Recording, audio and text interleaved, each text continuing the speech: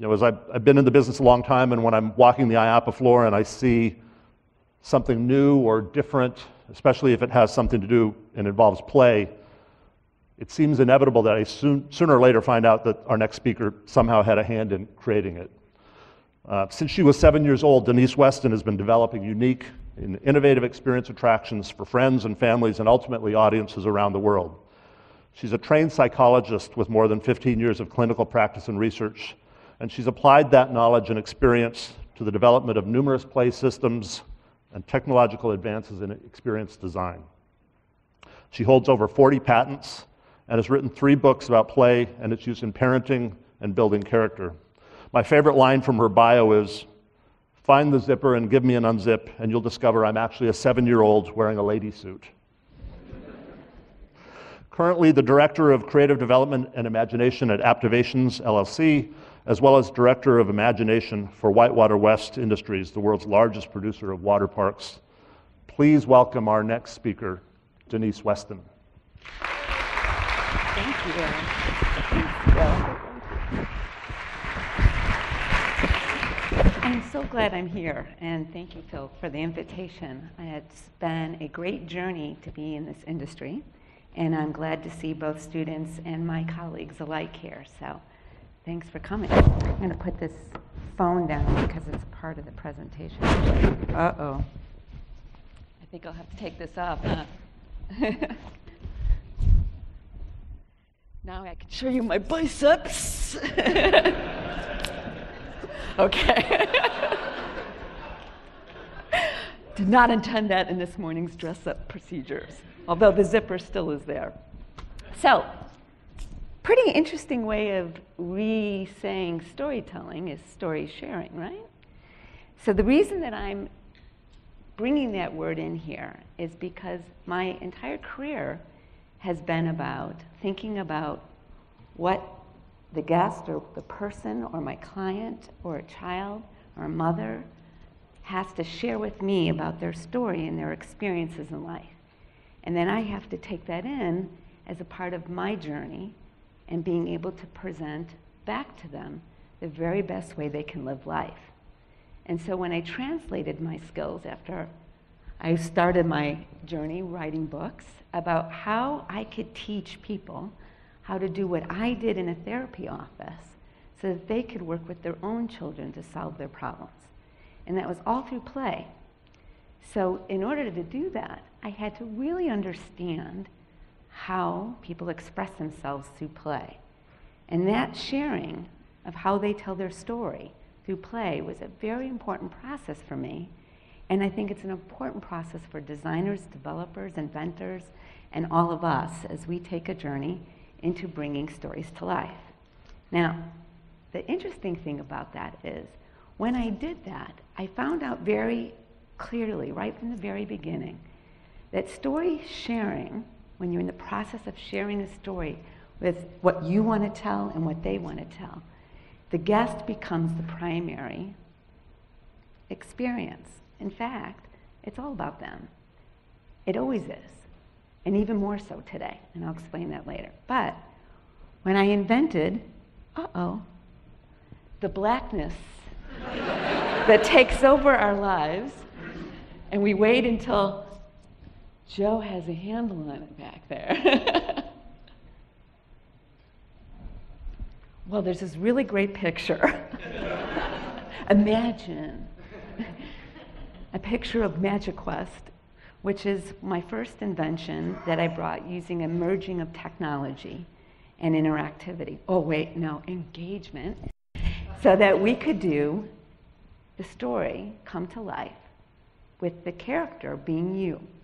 And let me tell you a little bit about how that came about, because what I'd love to be able to do is to share with you how I think, and then perhaps you could look at your life and your design and the way that you look at people coming into your experiences and understand how they are experiencing what you want, but also what they want. So a lot of that is still black. I'm going to turn around and it's going to change. Really? Now there's nobody back there either. We're going to put this down, and I'm going to try some other techniques that I have now. So in Magic Quest, what I did is I was able to take the idea of watching my kids as a mother. Actually, it didn't have anything to do with being a playologist. It was about being a mother, watching my kids tell stories after they played a video game. It was, first of all, it was very disturbing for my 3- and 4-year-old at the time to be sucking so much of their play life out in these video games. And it used to really bother me. I used to look at it and say, oh, this is not play. This is not what I want. You know, in generations before, it's like sitting in front of the television instead of going outside. Well, now it's the video games. And I, as a mother, could not tolerate what that was about. But I could see that I wasn't going to be powerful enough in the way that they were playing to change that. So I decided to join it. And I watched. I carefully watched what they were doing, both when they were playing in the screen and how they took that experience later. What was so fascinating about it is that when they were telling the story, they were the hero. They were the main character, and they were going through the whole experience on their own. So really, the technology behind Magic Quest, don't look behind the curtain, is that you are really the superhero of your live action, basically actual reality story coming to life. And we're going to track you, we're going to know what you do, you're going to have your magic wand, and you're going to make things happen. And when that does happen, when you are actually able to learn from your guests, I learned from my kids, I learned from other children, what their behaviors were in the experience, and then translate that into a live experience. Their story, mine too, became very clear and rewarding and something they wanted to do over and over again. And it was a little bit different with everything they did. Still not there. When, I'm going to remember the next slide. Okay. Oh, I know what it was. Okay, now imagine we take Magic Quest, it disappears, I show you a couple of magic wands, and then I say to you,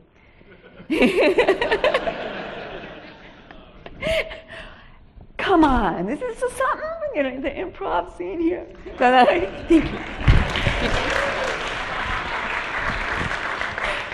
So then after I was able to look at that, and this is something I encourage you all to do when you're looking at children's behavior or your guest behavior, is I began to realize that I'm the student of the guest, and that the story experience that I'm trying to actualize, it's very important and clear that I have to make sure that I come where they're coming from, that I learn from them and what they're trying to do.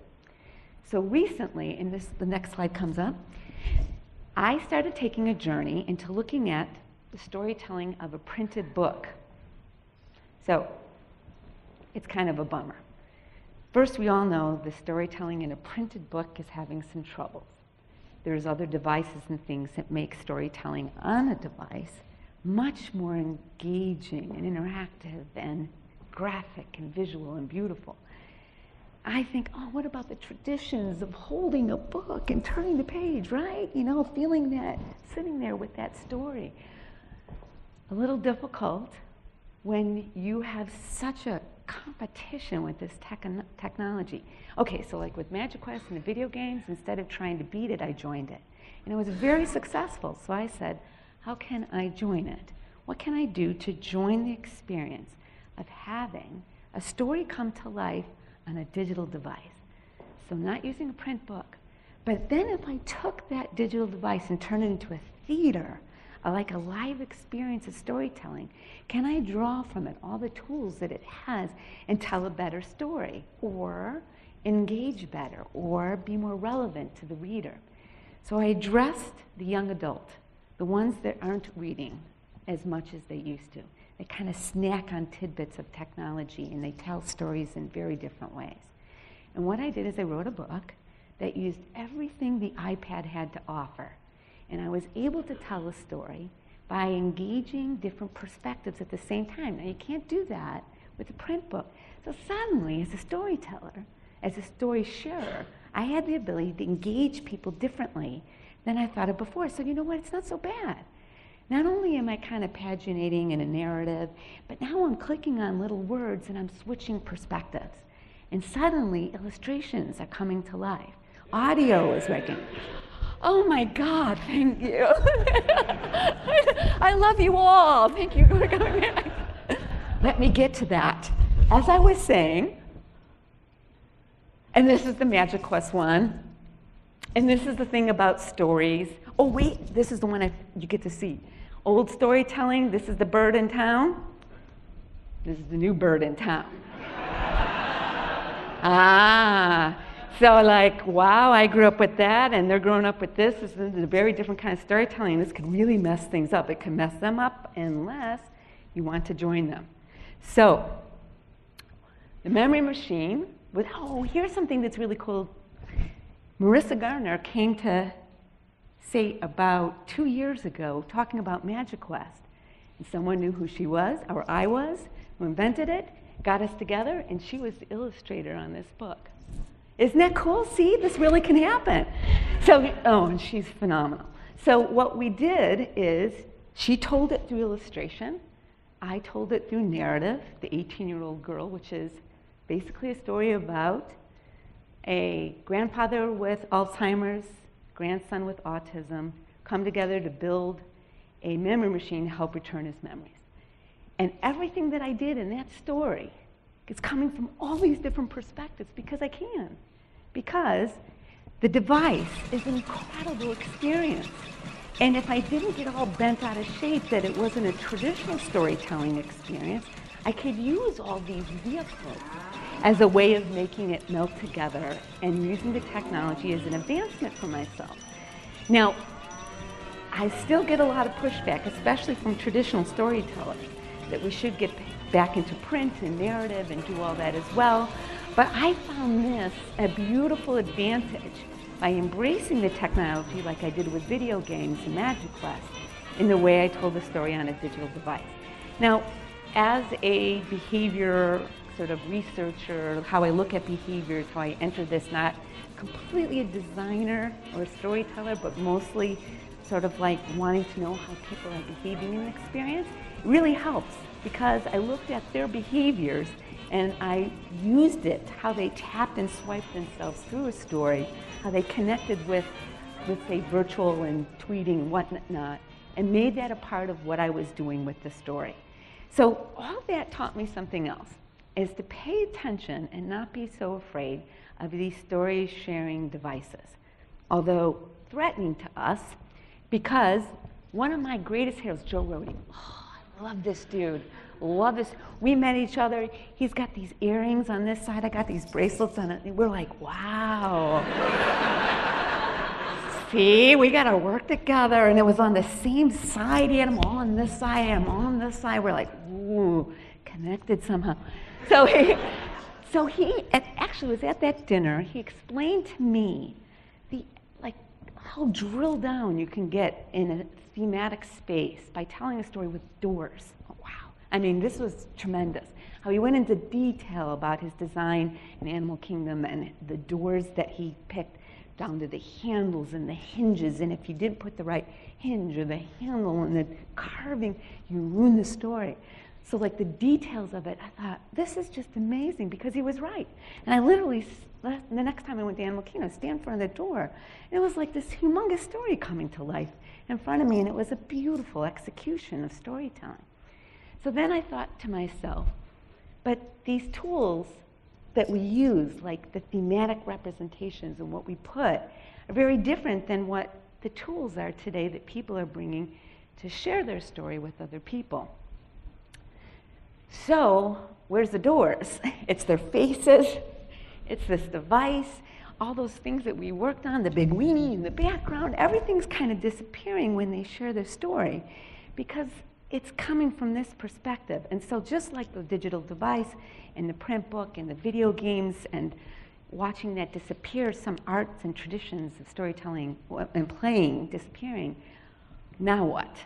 This is coming with them on their experiences, and they're sharing stories, their story, exactly how they want to tell it, not the way we want to tell it. And it is pretty cool sometimes, and not so cool. Do you know what this is? There's a park in China that has a walkway for people with their devices.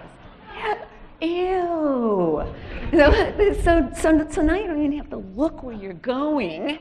You could just basically walk And one arrow's on this way, one arrow's on that. No, I don't mean that, and I certainly would never recommend that this device becomes that powerful that you don't notice anything else around you. But I went to EAS, the European trade show, with my daughter, who's 23. She's also one of the people that started me when I was beginning Magic Quest. It was some of her ideas that brought it to life. She's now 23. And we went to Amsterdam, and so did the phone, and so did this guy. Oh my God. It was constant. I mean, everything in the whole Amsterdam trip was and then finding a cafe and sending it. And I'm like, wait a minute, we're in Amsterdam. We have a lot to see. This is a great story. There's like stories from way, way past that you need to know. And I thought, wait a minute, let me just stop, and like I did when she was 3, pay attention to her and see what she's doing, because this is relevant to her, and it's important, and she wants to share with her friends back in New England what she's doing. So what is happening here? And can I use this device as a way of us having a great time together and connecting? So yes, obviously we did that, but we also did this.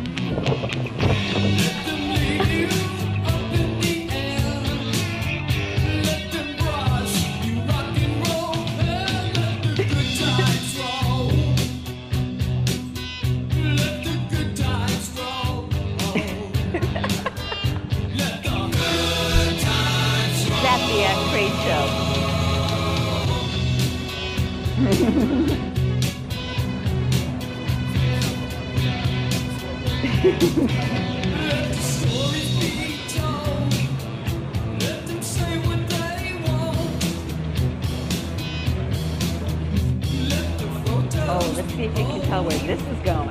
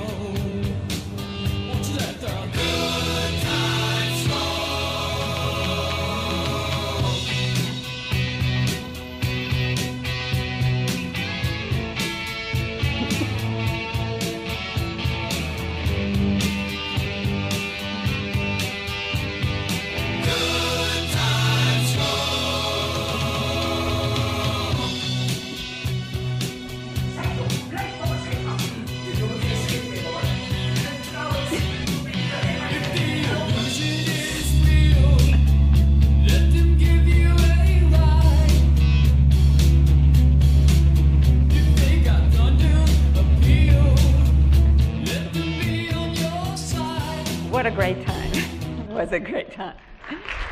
That's for my daughter. So she put that together for me, and it was one of my most favorite trips I have had with my kids or kid. And it involved that phone, and it involved Snapchatting and videos and plotting and thinking and the story of Amsterdam. And it was a great story sharing experience.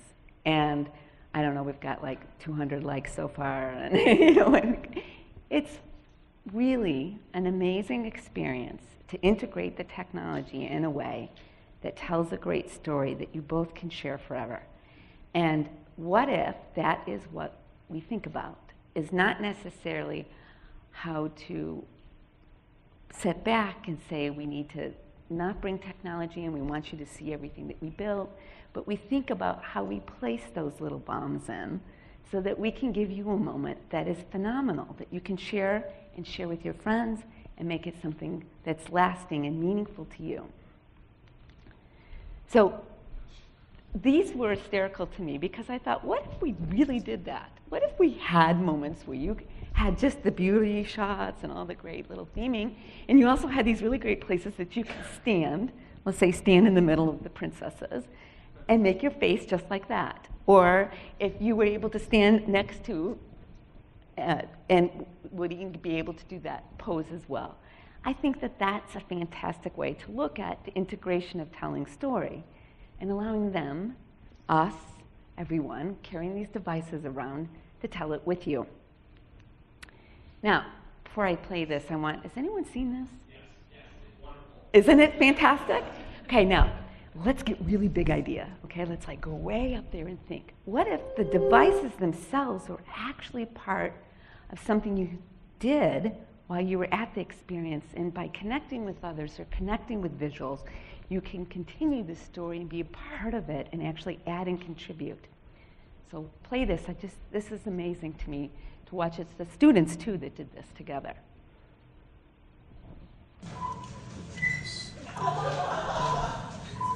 One, two, three, go.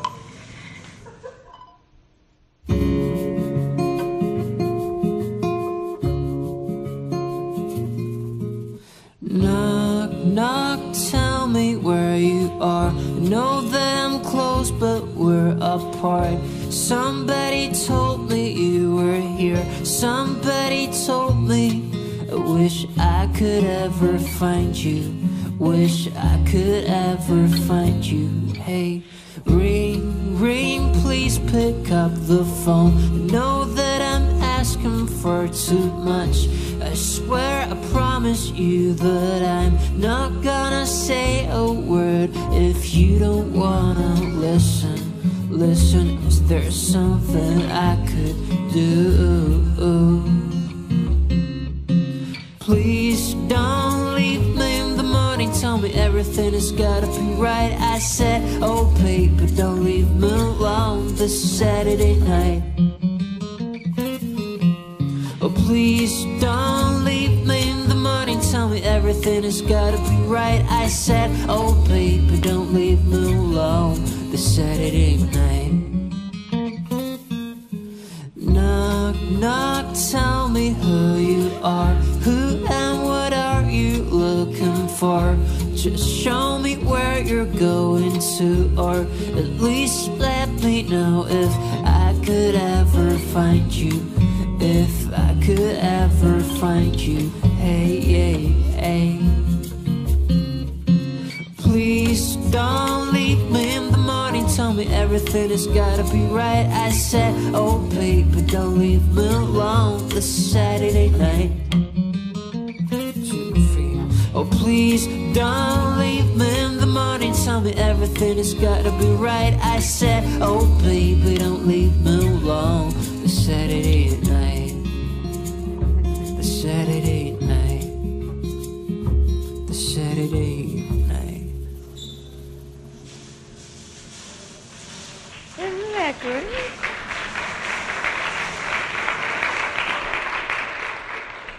What is phenomenal about that is, you know, sitting at a table all in real time. So we're in real time, we're live. And what if that was part of the experience, and by clicking next to your guest or to somebody standing next to you or to a visual screen, you continued the story and were part of it and able to take it home. These are great ideas. And this is not something we should be so afraid of, that we make lines so people can walk like this. But we look at it as a tool, as a remote control, as a way of making digital sharing and story sharing a really nice, engaging, I didn't say interactive, experience. Thank you.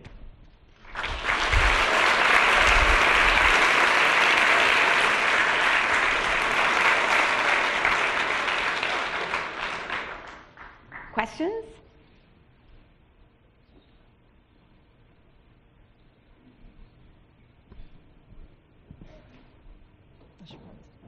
Hi, I was just wondering how you feel about things like My Disney Experience, which Disney is using now to get through the parks and give you fast passes and everything, and how it doesn't really help you do much more than just plan your trip. And how can you make that more helping to tell you the story of your trip and show people the story later, as opposed to just doing right now like book reservations and things? So I'm going to do the techniques I usually do when I'm looking at a really great question and understand that you probably have the answer. So before I answer, what do you think? Was I right?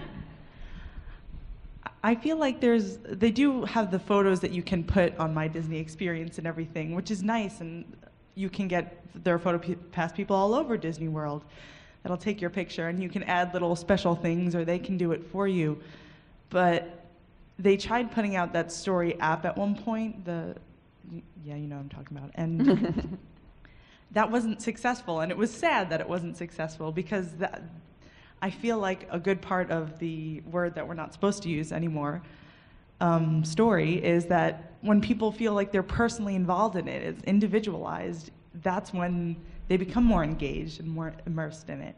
So if there were a way to do that with My Disney Experience, that's going to make everyone's visit that much more special and make it worth coming back for another one because of those things. I think that's incredible what she said, and I think it's a learning point for us, because I think behavior has changed in terms of how we are coming to theme parks and how we're experiencing live entertainment.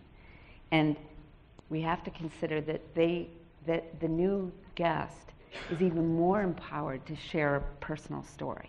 And they're doing it, like, live at the second. It was very different before. In fact, you had to wait for your pictures to come, and you know, the Polaroid maybe was the only way. If you waved it, you can see it faster.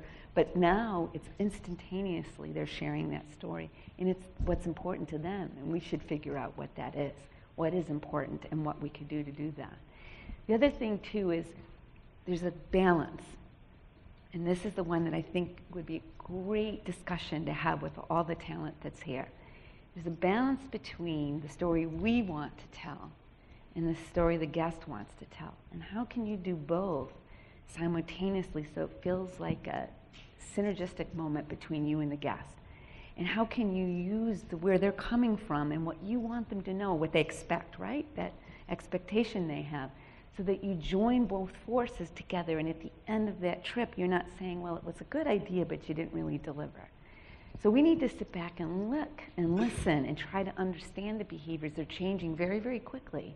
But what are those behaviors, and what are they doing, and what do we need to do to capture it? Like the instantaneous moment, I thought of Photobomb Mom was because I could not engage with what my daughter was doing. That Snapchat was driving me crazy, and I said, I'm just going to jump in and join her, literally jump into all of her photos and join her. And it was probably the highlight of our trip. Unknown, I didn't realize it until then. And that's becoming a leading, driver for me now. What kind of apps can we offer so that they can become the star of their own experience? What can we do to put the little, perfect bombs into our settings? So when we're designing, we also customize it so that they can take part in it. And how do we make it more free-flowing so we don't direct them down the line of our story and they can break off and do what they need to do? That would be my response to that. Anybody else? How did I do with my guns? Awesome. Pretty good? Hello. I just had a question regarding sort of the integration of technology, like my iPad. Starting my end of my sophomore year, my school became a one-to-one iPad school. And after they worked out all the problems and got everyone's GPA back up from playing games, I found that it was actually a very effective learning tool because it allowed for classrooms to interact, and we could do interactive game activities that didn't require a bunch of wiring and setup, and it was a lot of instantaneous feedback between the teachers and the students. And I was just wondering what your opinion was on this kind of technology being used in parks, and what we may see with that in the future. So I obviously think it's a tool that we have to pay attention to because it's going to come anyways. So now, do we make the path blinds, or do we actually integrate these tools into us? We have to do both a good job of recognizing that these tools are in their hands and they're important to our guests, while at the same time, that's why I showed that video at the end. It's because what I loved about that is that it was a great story. First of all, it's a fantastic story. And I was mesmerized by it. I wanted to watch. I wanted to see where they were going to go next. Well, at the same time, I was dazzled with the technology. It's a nice balance of both. Both like, boy, that was genius, and look how they did that, which I think is great. We still want our guests to do that, like be dazzled with the way that we entertain them. But we also have to look at, can we put that in their person? Can we give that to them? Can they be one of the sharers of the story? Can they contribute with their devices and help us make it come to life? And sometimes it's going to be things that they come up with, and sometimes it's going to be things that we kind of hint or move them towards. But I think the integration of these devices need to be carefully thought through as we incorporate story sharing into our parks. I don't necessarily mean the storytelling part, where we're explaining or giving them exactly what they expect. I thought Raul did a great job of explaining that this morning. But I'm talking about what they're bringing with them and how we can make that an important part of our story too. So I think they're great devices as long as we manage the process and don't overwhelm ourselves with the technology for the face plant. That's it. That's like a big no-no, step away from the face plant. But how is it a remote control in the park that makes their experience better?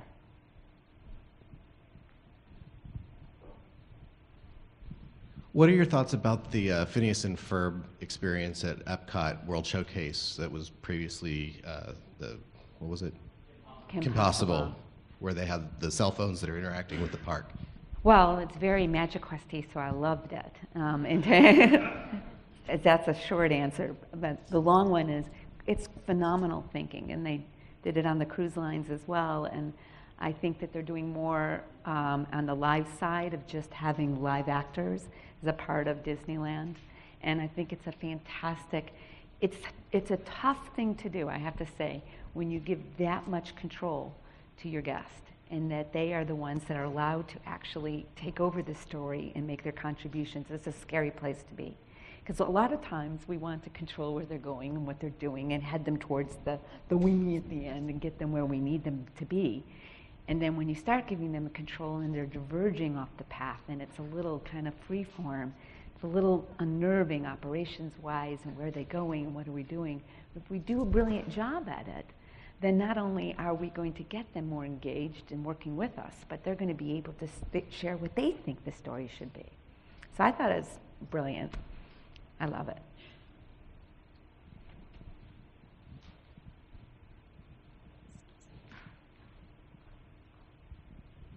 Do you think there's any danger in the future of this becoming so successful and so embraced in a technology failure, either someone loses their device or there's a technology blackout, and it negatively affecting the experience because everyone's embraced it so heavily?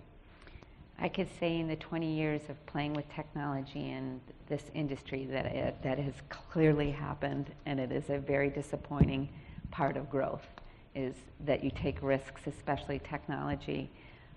It happens on rides, it happens in so many different features, and what is difficult is managing expectations. There's a lot of times we have such high expectations as technology users. I was watching this one video about the rotary phone, and like I grew up with this, sorry. I might have the guns, but I'm back then. And how if the number had a 0 in it, how long it took to get around to that. And now, like, we don't immediately connect. I'm just as bad that I get so upset that it's not like, connecting and whatnot. So when you start going to technology, expectations of the user is very, very high. And if it doesn't happen like they expect it to happen, we can disappoint.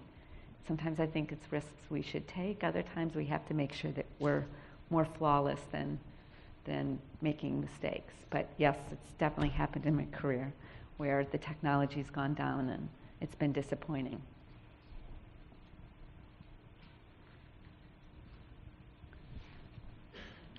You guys have great questions. Thanks for sharing. You demonstrated it a little bit in your last video, the sense of something, a goal having to be completed by a number of people in the same room. And it seems to me that this kind of technology is getting away from, I am buried in my phone sharing something with somebody, but they're far away, they're just a screen, to actually technology coming in and people creating a story in the same physical space, kind of restoring a sense of place and a sense of community. Are you seeing that trend, or do you think that's going to be a trend moving forward, is actually kind of the restoration of community through technology? I feel like my purpose has been completed, that there's one person here I know that realized what I was trying to do with that. Yes, exactly. Thank you. I think that is the goal. And I think that, again, the devices interface plan to become something that we communicate with, where we can enjoy and bring community together.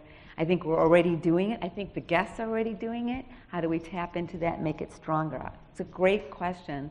And I think you answered it with the way that you brought in the words like community and integration, where you're in the same room and you're not in your phone, but you're with each other and you have purpose with it. I love that. That's great.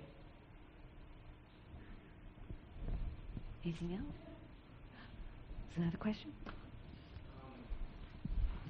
Well, just a general question. In terms of technology and the universal nature of technology is very fragmented for example, you showed an app which uses Apple, and Apple's technology in that is meshing, which is something they've been pushing pretty hard, especially with RFID and the iBeacon and things like that, where Samsung may not have, or Samsung or Android, Google, etc., may not have that type of technology. So my opinion is, or not opinion, my question is, what do you think is the storyteller or the technologist within storytelling supposed to do if the dilemma is, do I create my own technology to facilitate this experience, or do I use current technology that's available? Because it seems like, because they're at different stages within technology, what do you do in that? That's another beautiful question, and it has to do with invention. And you have to make a decision at certain points. And let's get more into a little on the technology side, but on the storytelling side, when you get to a place in storytelling and you realize you don't have the technology, then you have to go into invention and make your own things work, your own platforms work, which I've done numerous times, and I know some of the people in this room have done too. And what that means to me, at least, and I think we could look at this together, is that there are so many technologies and platforms to use that we can integrate that are right there for you to enjoy and to support your storytelling, your story sharing experiences. And then some of it isn't there. In fact, when I was working on the memory machine, I wasn't able to make the audio work on a EPUB 3, which is the way that the stories are told on an iPad. And on the Kindle, I couldn't use video or anything. It's just basically hyperlinks. So even though those technologies are there and I had this immense story to tell, the devices weren't ready for this yet. And I have to move towards an app, actually, to make it work, and not a book, not a ebook. And those are the kinds of lessons we learn. We accommodate, I still delivered. And I think we all can deliver. We have to look at those technologies, understand what we have, don't be afraid of invention, but use what we're given in the platforms that are available to us. They'll catch up. I mean, when they see users going in a certain direction and people, putting credibility to certain technologies, they'll involve them more. But don't be afraid to invent, because that's my favorite thing of all. You guys had great questions. Excellent question. Thank you. Thanks.